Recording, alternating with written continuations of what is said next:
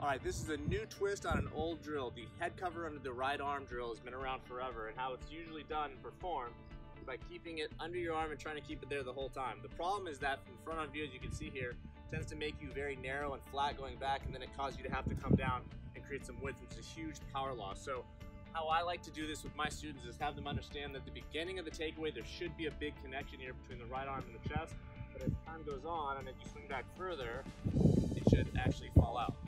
Because you have to have this width going back so that you can get narrower coming down like all the best players. So here's how it works. You're going to take your setup, head cover under the right arm,